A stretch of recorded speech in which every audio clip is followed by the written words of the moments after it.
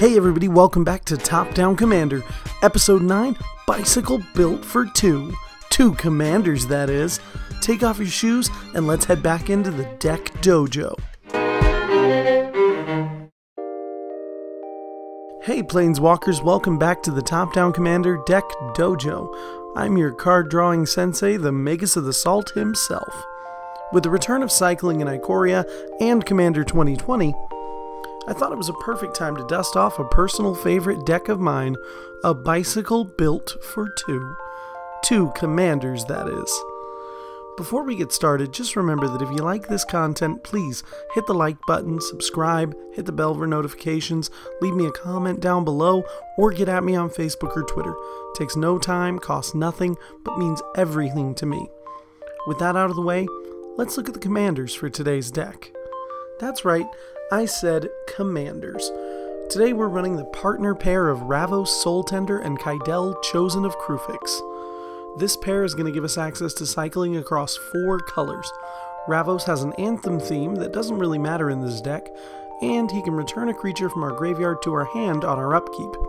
This can be useful to return a creature with cycling in a pinch to get our engine going, but mostly Ravos is there for colors. Kydel is the better of our two commanders.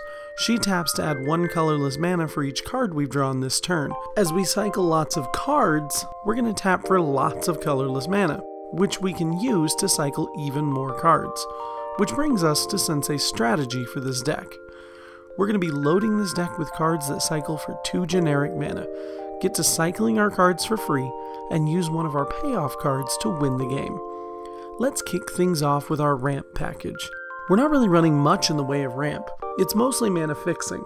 We start off with Soul Ring, Edge of Autumn, and Beneath the Sands. Next up, we're running all of the land cycling cards. When you land cycle a card, you discard the card like normal, but instead of drawing a card, you grab one of the corresponding lands from your deck, then shuffle your library. Some cards have basic land cycling, but others have specific land cycling. Forest, swamp, etc., allowing us to grab non-basic lands as well. Moving on, we've got a small package of utility spells that also cycle. We got a couple of fogs, a couple of counter spells, and some removal spells. You'll notice that all of these spells have cycling for 2 generic mana. That's important, so pay attention. Next up, we've got our first payoffs for all of this cycling. The Astral Sisters. Astral Slide and Astral Drift. Both of these cards are going to do pretty much the same thing. Whenever we cycle a card, we can flicker a creature until end of turn. With these, we can blink our own creatures for value, or we can blank an attack by our opponent's creatures. The Astral Sisters are a versatile weapon in our cycling arsenal. Moving on, let's look at how we're going to get some recursion going on in this deck. Auramancer can get back an enchantment, while Archaeomancer can get back an instant or sorcery. We can use these to get back important engine cards we need, or just to get back something that cycles to start the cycle again. Sun Titan can recur our useful permanents with converted mana cost 3 or less, and all of these cards can be blinked by our Astral Sisters. Elixir of Immortality can put our graveyard back into our library so we can recycle our cards, pun intended. Abandoned Sarcophagus will allow us to cast our cycling cards from our graveyard if we need to use the actual spells, and Wander in Death cycles for 2, or it can return 2 creatures to our hands. But the best recursion card in our deck is Shadow of the Grave. For 1 and a black, Shadow of the Grave is an instant that returns to our hand all cards we've cycled or discarded this turn. Once we get our engine going, Shadow of the Grave can refill our hand and let us cycle all of our cards all over again. Sometimes this is all we need to win the game in 1 turn. Next up, we've got a train of generic cycling cards. Some have useful abilities, some do nothing, but they all cycle for that magic 2 generic mana. That's the sweet spot for this deck. You'll see why in a minute, but let's go ahead and skip over to the mana base for now and check out what's going on there. We're running Polluted Mire, Slippery Karst, Drifting Meadow, Remote Isle, and Blasted Landscape, which all cycle for 2 generic and can tap for 1 of our colors. Next up, we're running the 3 cycling dual lands and all of the shock lands in these colors. They all have basic land types, so they can be fetched up when we land cycle as well. Then we've got Ash Barrens as our last cycling land, Ancient Tomb, which taps for 2 generic mana, and Field of the Dead. Because we've got so many lands with different names, why not? Next up, we're running the Ravnica Karoo lands. We can use these to bounce cycling lands back to our hand so we can cycle them again later.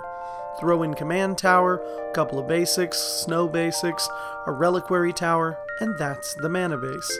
With all of this cycling going on, let's take a look at some of our discard payoffs. The Gitrog monster is going to let us play an extra land every turn, but most importantly, anytime a land is put into the yard from anywhere, we get to draw a card. So when we cycle a land, we'll get to draw 2 cards. Yay, value! Archfiend of Ifnir is going to keep our board clear by putting a -1/-1 counter on each of our opponent's creatures each time we cycle or discard a card. Bone Miser is the reverse Waste Knot. Whenever we discard a creature, we get a 2/2 zombie. When we discard a land, we get 2 black mana. And when we discard anything else, we draw a card. More great value when we cycle cards. Before we look at our win cons, we're going to check out Sensei's top picks of the deck. This time, there are 2 Sensei's top picks. And the first is, drumroll please, New Perspectives.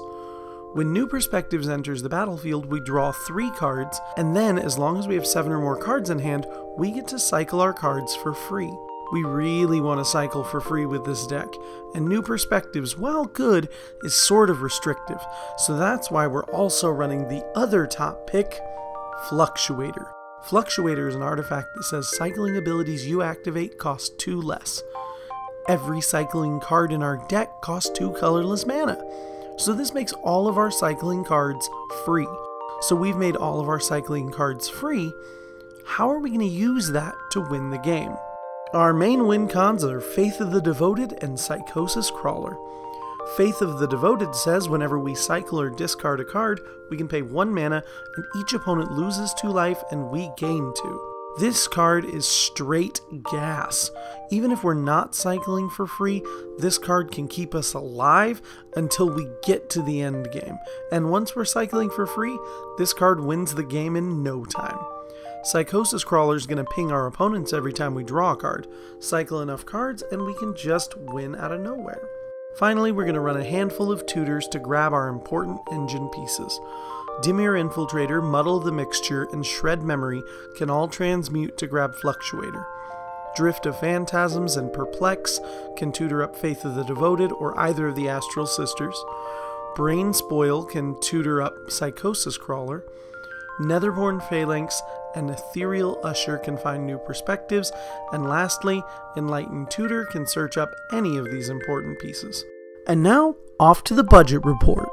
As always, this and every deck tech's cost are calculated using TCG Player's Cart Optimizer, including heavily played and damaged cards, because we're playing jank, and you don't need to break the bank on jank. Today's deck is going to come in at $233.51. The most expensive cards in the deck are Fluctuator, Enlightened Tutor, and Ancient Tomb at about $85 between the 3 of them. With the exception of Fluctuator, all of these cards could be replaced with more cyclers and more basic lands. Just remember that while I'm not a budget brewer, I'm never trying to put a hole in anyone's wallet to play Commander. I just want each deck tuned to where I'd be most comfortable playing it. And that's the deck. Thanks for checking out my Bicycle Built for 2 deck tech. As always, if you like what you've seen, don't forget to do all the YouTube stuff. Like, subscribe, hit the bell for notifications, share this video with your friends, and you can always find me on Twitter at Magus of the Salt or on Facebook at Top Down Commander. Until next time, keep kicking ass.